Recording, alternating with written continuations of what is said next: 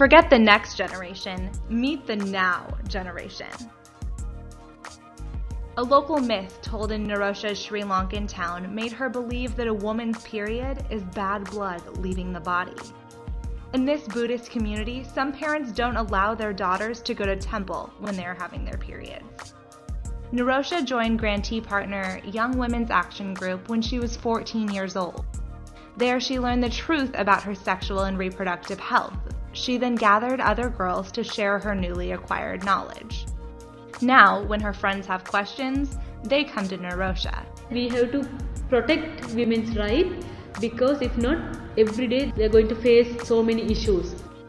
When adolescent girls have equal rights and access to education, they share knowledge in ways that can ultimately transform communities.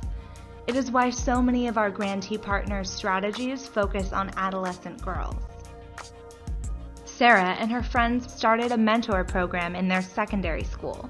As a mentor, she helps students build self-esteem and further their education.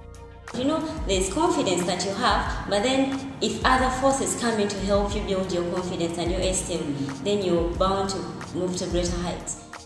Even though she now attends university, she still goes back to mentor her former classmates. We've seen the multiplier effect young women leaders can have in the fight for gender equality. As girls' lives change for the better, their families, communities, and the world benefit.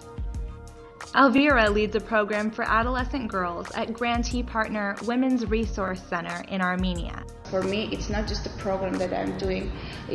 For me, it's the opportunity to make them to come and to share their feelings and to share their worries and thoughts about anything.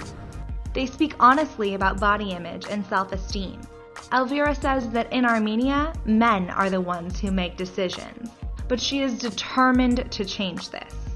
She organized a march with boys and girls to show her community that young people are just small, big people who are working together for change. With support from the Nike Foundation, Nirosha, Sarah, and Alvira went to Istanbul for the Association for Women's Rights and Development Conference to meet and learn from activists of all ages. The girls still keep in touch today.